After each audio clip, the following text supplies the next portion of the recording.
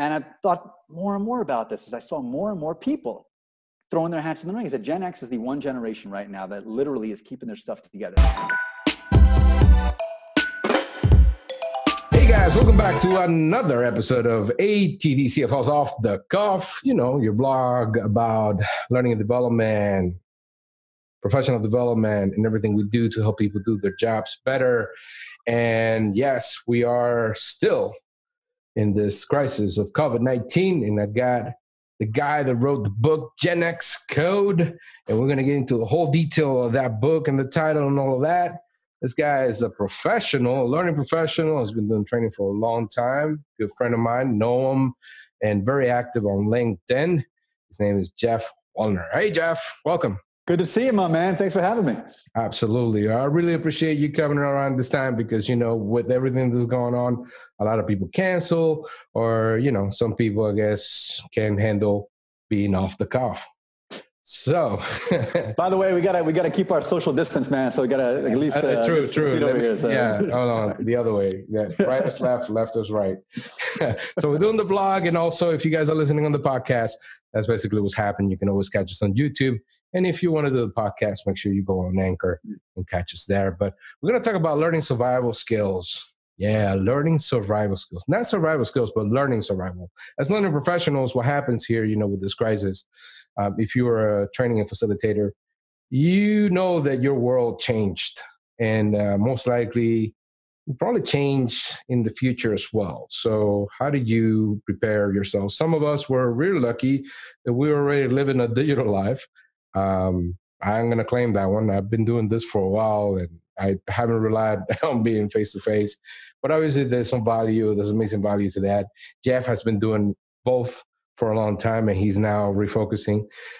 Geoff, tell us a little about your background. What's going on, what the business that you do and how long you've been doing it? Okay, my background. So at least my maternal side, about 64 generations back, it comes down to... let's break it down. But don't stop there. Make sure you do give me RNA and DNA. The whole thing, man. Absolutely. What do you want? I take things... All right, smart guy. Let's go. Yeah. So I've been in the L&D world for a really long time, since about 2002, when I started out leading field teams out in Michigan to do political organizing. And then I did that in DC. I led more field teams. Like you and like so many other people just kind of fell bass backwards into training and they just said, hey, you're the trainer now, figure it out. And that became the thing that became my passion, honestly, you know, it's getting people up to speed and teaching them how to communicate for leadership and persuasion and effect. Awesome. So you're doing that under the banner of what, Training with Wit or? Yeah. My company's called Winning Wit. So we're a team of trainers, speechwriters, comedians, and we help take people's content and make it great. So whether it's a speech at a wedding, or if you are a in-house trainer or an e-learner, whatever you are, and your content is boring and dry and puts people to sleep. I know that's never happened before, right? Not with your stuff. You're talking about, oh, sorry, what? Right. So we basically, we take your content and we make it interesting. We make it fun. We make it engaging. We make it something people want to enthusiastically digest. And that actually won't cause them to take Tums after they digest it. Something they actually enjoy, goes down easy, absorbs like, okay, I got it. That was good. All right, man. So let's a lot of interesting stuff going on here. I mean, you usually do some great stuff. I know I was up there for the chapter's leaders conference. You ran that nice party up in the rooftop and whatnot. So that was awesome. But what happened here? Because in a matter of a couple of weeks, you just knocked out a book. Is that what happened? Yeah, you know, so unlike you, I never fought in a kinetic war, but I do feel called, you know, to compete in this one, to throw my hat in the ring, to step up in some way in this fight. Just sitting at home on my couch, that's just not going to do it for me. I'm not wired that way. So what I saw out in the airwaves and on LinkedIn and Facebook and everywhere else were people absolutely losing their minds over this. And I get it. It's an uncertain time, a lot of fear, anxiety.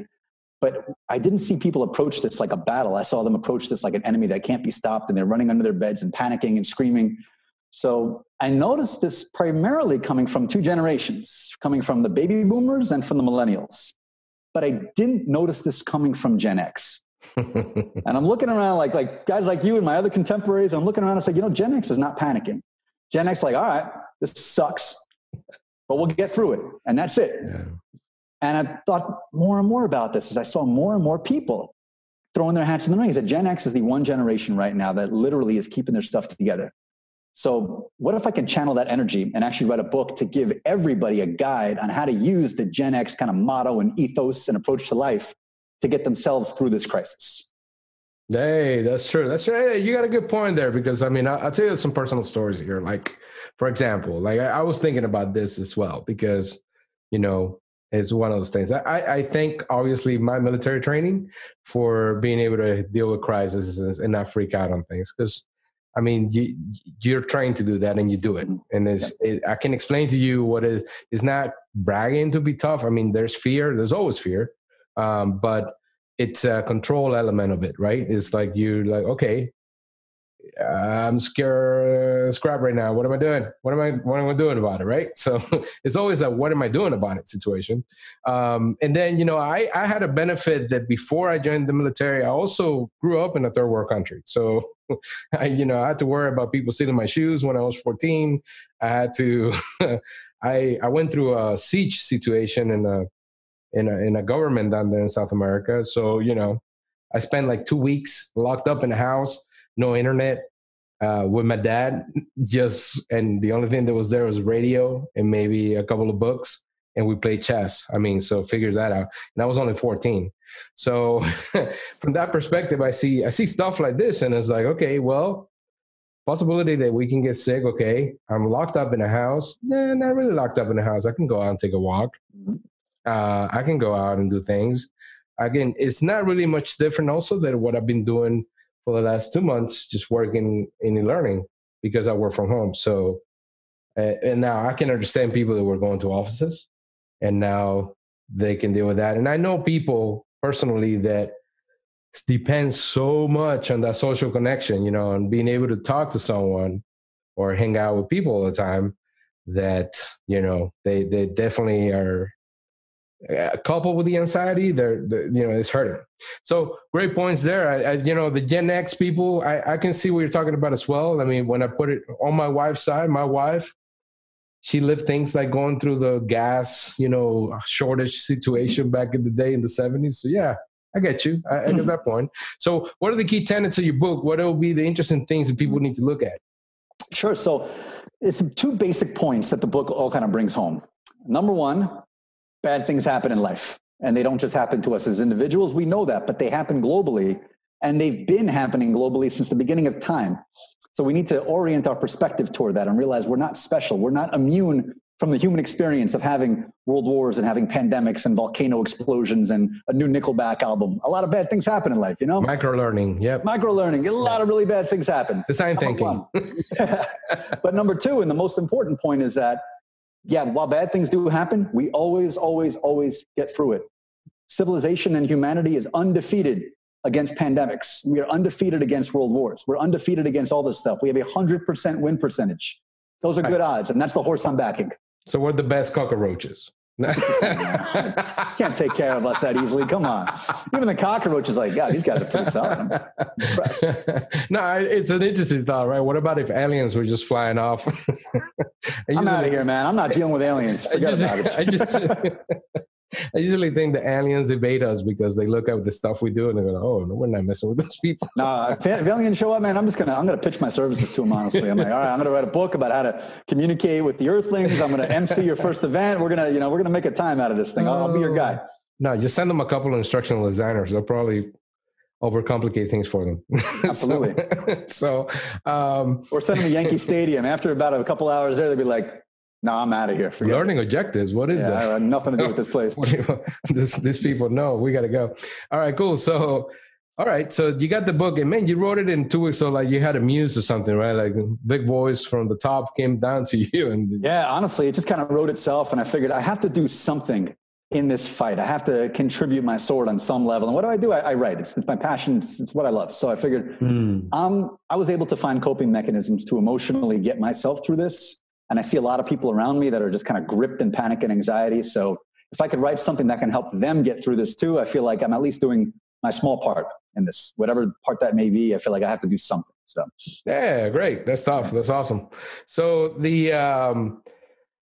what about the learning survival skills then? What can we do? I mean, because I always thought that, look, when you look at this, I always like to think also, and the thing that's always helped me is like to think, hey, look, it could always be worse, right? Mm-hmm. So like if you're not in New York, you could be in New York, right? Yeah. And if you are in New York, well, you could be in Africa. There are just different. There's Italy. Italy. Extenuating circumstances and things that make everything worse. And it could always be worse. I actually thought for a minute, you remember the movie World War Z? I mean, it could actually, what happens if we ever hit a point where we get one of these viruses that turn people into violent zombies? I mean, you're in the freaking moment. Perspective is important too, because this is bad. And neither one of us are downplaying this, but on the other hand, perspective is really important too, because this could be Ebola. Could you imagine if this were Ebola? With this level of contagion? Oh, of course. Yeah, Ebola had a fatality rate of like 60%. I mean, this is... it could always be worse for sure. Absolutely. And, that situation broke out, like I was saying, the World War zombies, the World War, the zombies attacking zombies and stuff like that. I would just say, just throw in compliance training with the multiple choice quiz and that's all it'll take. That's all it will take. They will bored to death. They'll just commit harikari like on a massive scale. So, all right, let's get back to the grid then here. So main things, man, I think what happened with a lot of people is like, look, first of all, you got to work from home. I've seen a lot of posts on LinkedIn where people are saying, hey, I got kids. This is not fun, especially, different ages. I can feel it for sure. My kids are already teenagers. So I can, logically tell them, hey, keep it down, bye-bye, do something else. But when you got like 5, 6-year-olds or 3s, terrible 2s, man, I'm feeling for them. Tough stuff. Brutal, and absolutely brutal. And so I don't have any kids, that I know of, full disclosure. So I can't give any advice on that. But one thing that has helped a lot of friends of mine who do have kids and family members who do have kids is to try to compartmentalize the day. It's accepting there's going to be some chaos at some point during the day and not getting rattled, like build in the chaos. Like, all right, it's 10 to 12, haven't had chaos yet, definitely coming at 1. And if not, 100% coming at 3. So you got to like steel yourself for that. And there it comes. There's the wave of chaos. There it is. Yeah. There's my warm blanket of my insane 3-year-old running around and punching the wall and putting magic mark around my face and all that good stuff. Yeah, exactly. So then I also say, like, use the technologies. I mean, one of the greatest things I use raising the kids is what I call the automated childcare assistants. Get them a video game console, tablets with games. They'll be there for hours, not bothering you. Absolutely. Now, don't make it a norm, but I mean, it's something that's a good remedy if you need to get a meeting going or if you need to get a virtual meeting going or whatnot. Cheaper than childcare. Yeah, absolutely. So a lot of popularity going on with the apps like we're using here, like Zoom and things like that, right? Mm-hmm. And getting acquainted with that. So, what do you think are the benefits of this crisis? I mean, what are the great things that come out of this? I think there's going to be a lot of great industry. Things. Yeah, in this industry, 100%. First of all, I just like every other industry, the appreciation that remote work does not mean screwing off. It means actual work. And in fact, better work and more work in most cases. It also shows that virtual learning does work. But I think another one of the tertiary benefits is going to be a deeper appreciation for in-person learning. I think there's going to be kind of a return to that in some ways because they're as great as e-learning is and as incredibly powerful as virtual learning can be. There is a component that you can't replicate that happens in a live classroom.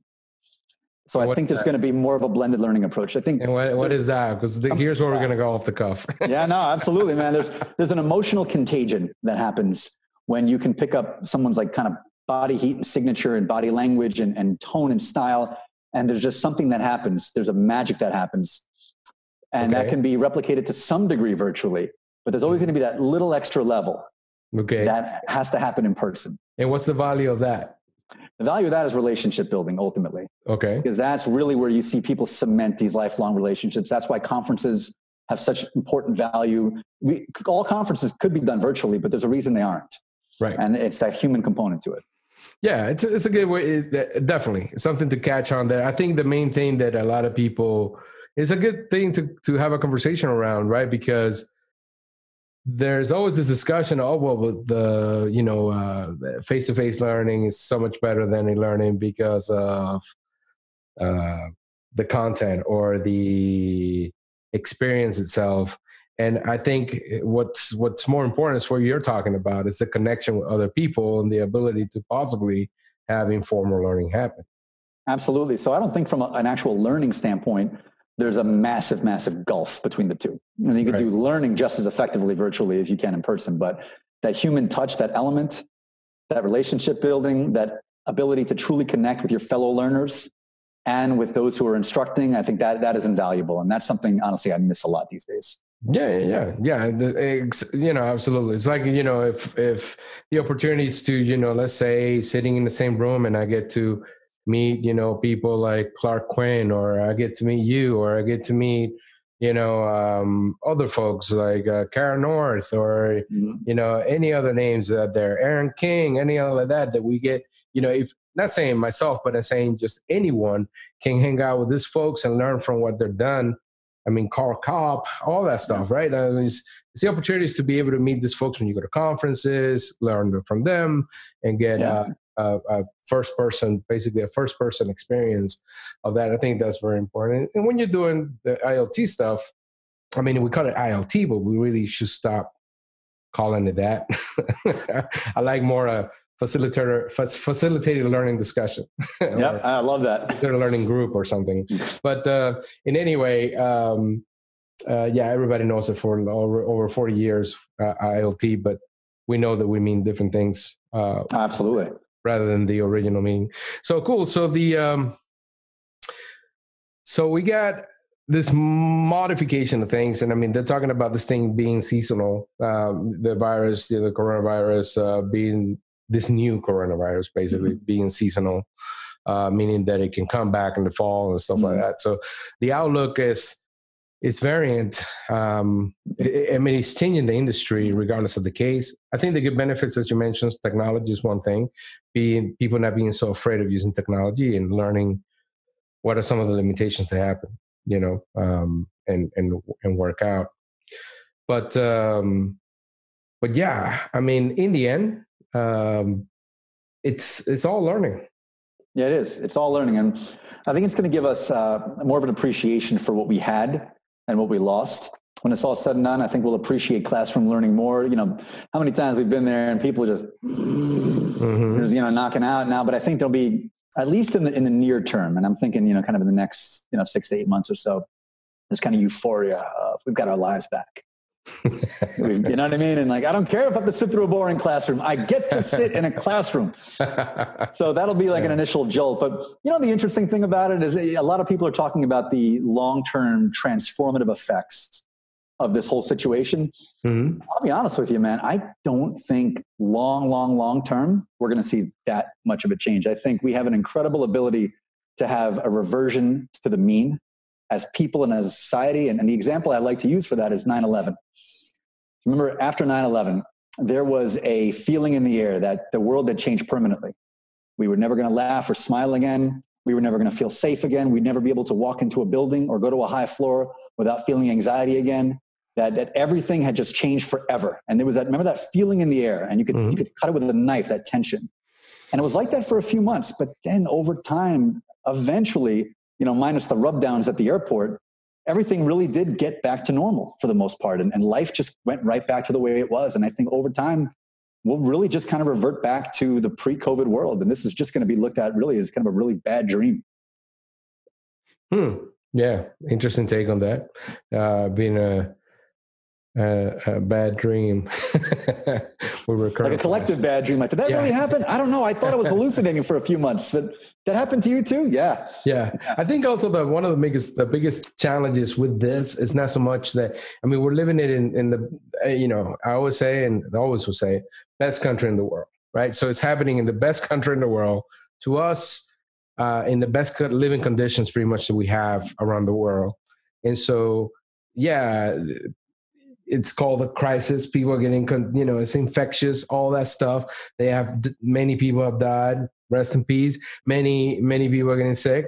But in the same instance, I'm able to, I was able to this morning get up and go to the grocery store and buy, $200 worth of groceries, and I feed my kids and everything's fine. So it's, it's an ambivalent situation there because, there's still that looming problem. And obviously, we get this daily updates and the barrage of information. So, yeah. The barrages, and I talk about this in chapter 2 of the book about how basically the media is a clown show. The whole thing is just a big clown car. Yeah. And the purpose of a clown show is to get people eating cotton candy and popcorn and just like enthusiastically tuning in for more. So they're going to throw the craziest headline they can think of, the most shocking numbers they can think of every single day to outbid their competitors on shock values. So I look at it like a clown is bursting through my door and I just laugh and I turn the page. Hey, what about all the amazing virtual learning experts that just came out of nowhere? We were saying before, everyone's a virtual learning expert now, and everyone's an epidemiologist. Oh yeah, every 2 weeks. 2 weeks ago, it's like, wow, boom. It was like everyone's learning experts everywhere.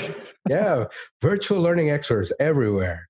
Amazing stuff. But anyway, I want to give people an appreciation. Yeah, I want to give a shout out to actually folks that I know are good experts out there. Let me see if Man, I can't recall any names now. That's great. Let me give a shout out to people I can't remember. But I do have a few folks in mind, and there have been here in episodes. So I want to give a shout out to people who have done it all the time. They actually have done it. So Jo Cook is one of them from England. Yeah. She's pretty cool. And then we have who do you have? You have anybody you want to give a shout out to?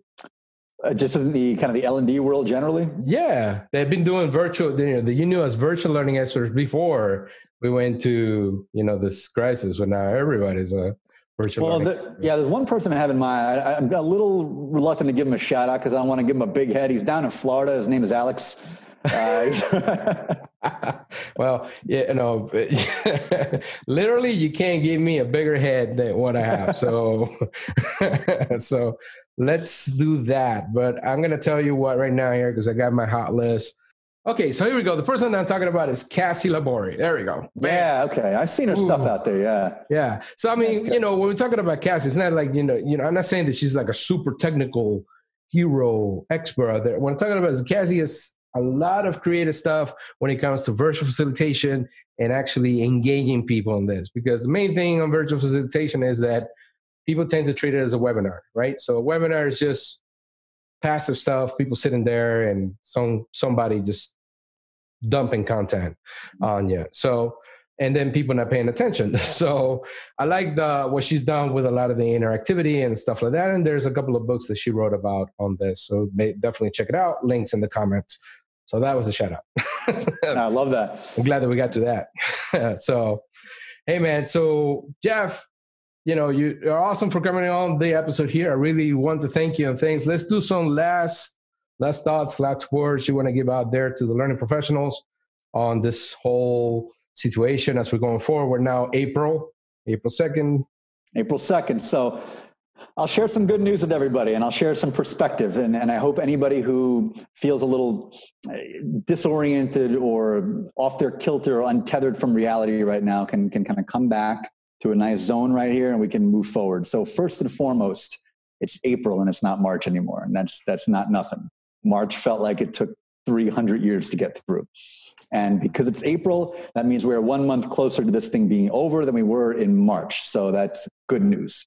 On that note too, there is some good data that is emerging right now from China and some other places that the more UV exposure this thing gets, the more it degrades and dies and the less transmissible it is. So the longer the days get, the less transmissible. So we will see case counts starting to come down. And at the end of the day, the world continues to spin. Incredibly enough, the Earth doesn't actually know this is going on. So it's still doing this thing and it's still moving and it's still going around the sun.